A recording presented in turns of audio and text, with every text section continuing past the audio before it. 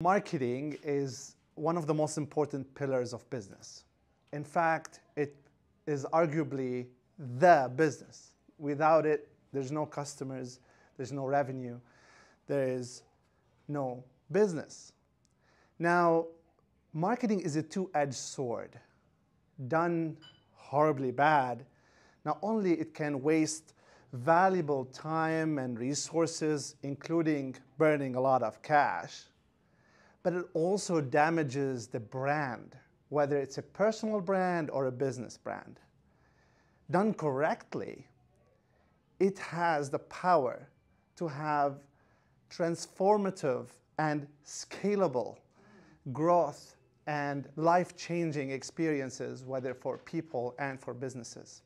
I studied marketing, I've practiced it for 15 years, and I dealt with a lot of big brands and big companies who have unlimited budgets.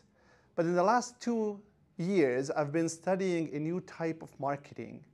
Some people call it lean marketing.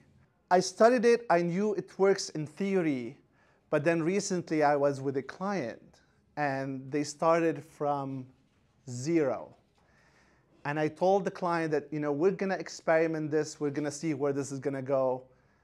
And we did all the steps. The client was very cooperative. And in just 3 months, we went from $0 in sales to $115,000.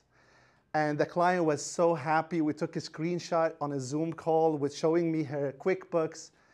And it was a testament that whatever I've been working on, whatever the effort that I put, bear fruit. And that was the wildest dream of mine recently.